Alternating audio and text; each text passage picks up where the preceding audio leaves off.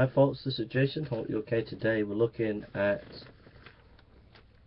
Jesus and the Eyewitnesses, the Gospel as Eyewitness Testimony, Richard Bauckham, 2006, Erdman.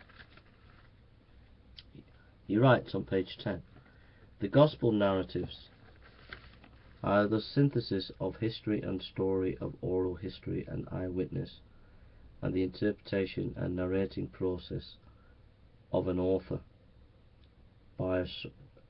Byers Cogs, page 10. That's who he's quoting. So basically, what that means is that completely smashes the idea that the Gospels are historical material that were done by anonymous communities, that were just mythological, that over a long period of time developed by a community of writers. What Bauckham is proposing is, no, early on there were authoritative people who had an understanding of the life and death of Jesus. They passed this information on. It was their interpretation, but it was written up by one author.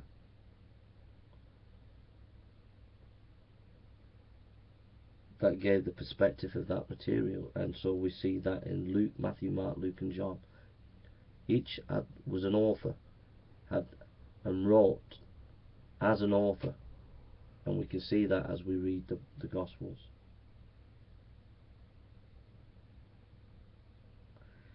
Bauckham writes, the ancient historians know that first-hand insider testimony gave access to truth that could not have been otherwise.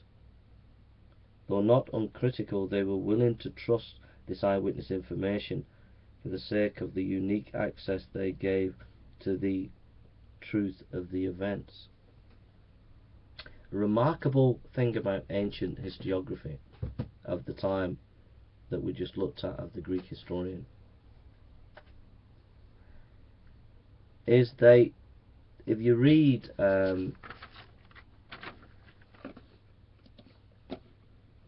Polybius, this is in his history,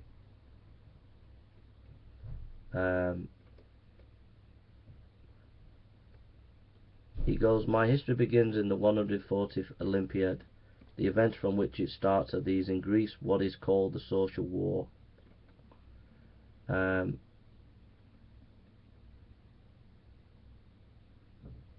There is an analogy between the plan of my history and the marvellous spirit of the age which I have to deal.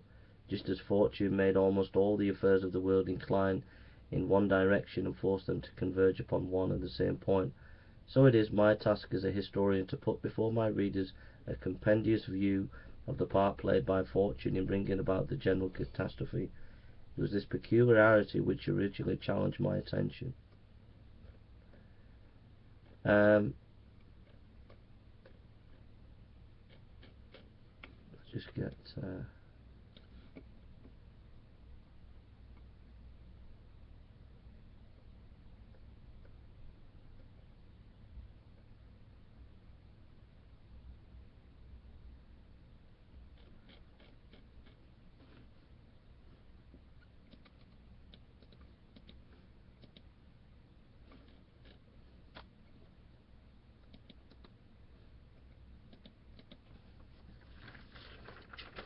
sorry about this. We'll get this. What I'm doing is just getting some quotes of Polybius on history.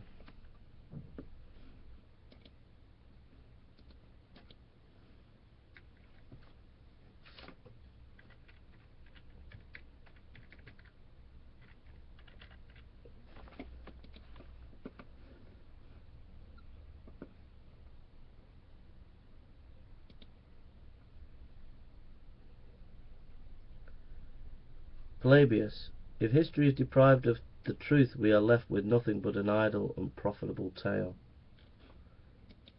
That's Polybius.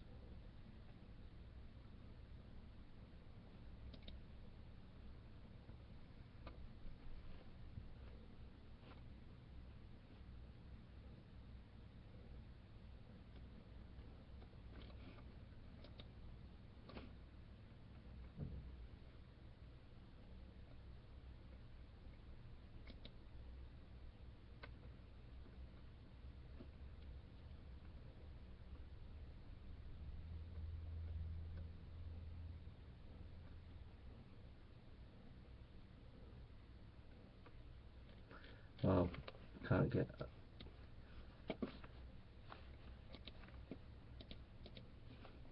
The point,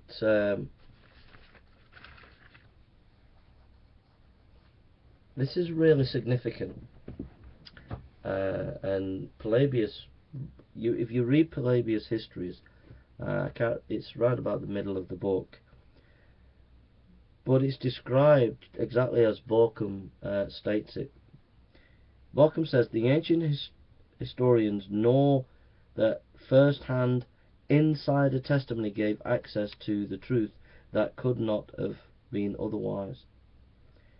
And when you read Polybius, you get this feeling. You get this feeling that actually, unless we get eyewitness material, this eyewitness material for a battle gives us a unique access to that battle, a unique truth that we would not have otherwise.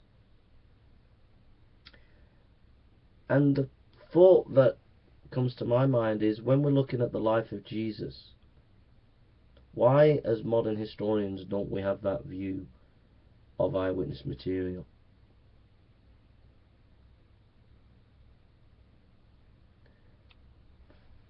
Eyewitness material and history. The eyewitness material gives you a unique access to the understanding of the event. I think that what's happened is, because we had rank and we had historians from that time trying to give us objective history, and it's more trying to be scientific, and so that often would negate the individual accounts of a historical event.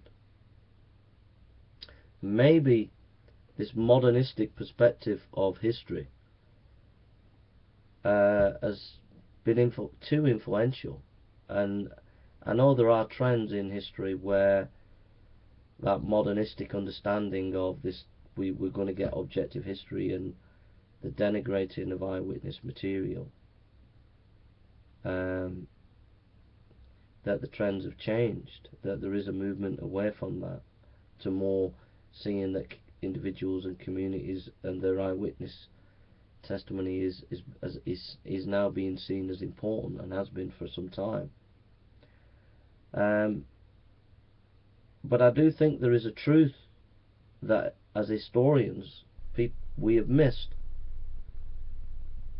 and that is to say that eyewitness material does give you a unique access into history.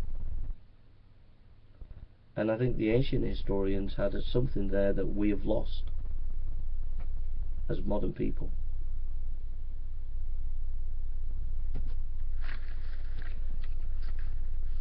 And so,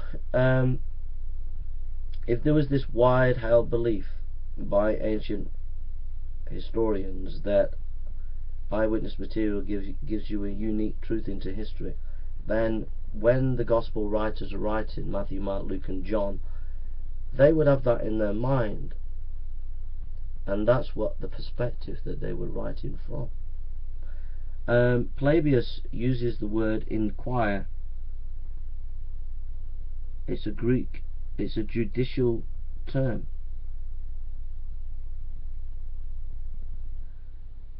These kind of Greek words like I inquired, this was a technical term used by historians, that they used in their language in the ancient times in how they expounded history. They inquired. That Greek word had a judicial understanding of investigation and looking at eyewitness material. That word inquired was a technical Greek historian's word, and people like Papias, around about 111 AD, maybe a little bit later, they were using the same kind of technical Greek words that the Greek historians were using.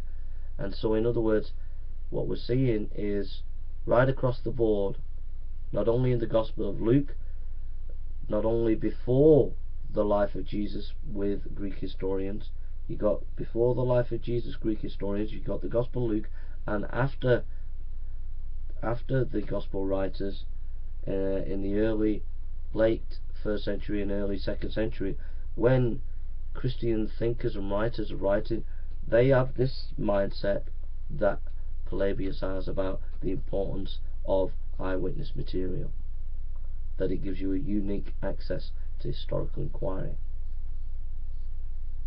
What this tells you is, I suppose what it tells you is they took it very seriously. They took eyewitness testimony very seriously. And so when we're reading the Gospels, we should take them more seriously. It doesn't mean say, as a skeptic, you'll accept it all. But if people have invested their lives in writing these works because they believe it's based on eyewitness material, then we have to take that seriously. And it doesn't say we have to take it on board uncritically. But the days of saying, oh, it's all myth, Jesus is a myth, and Jesus didn't rise from the dead, and it's all myth, you can't just dismiss it like that. You've got to engage with the material. And I'll ask any skeptic today, or even any Christian, have you engaged with the Gospels, and have you taken them seriously as eyewitness material? And what will that teach you about either if you're a Christian in your faith or you as a skeptic?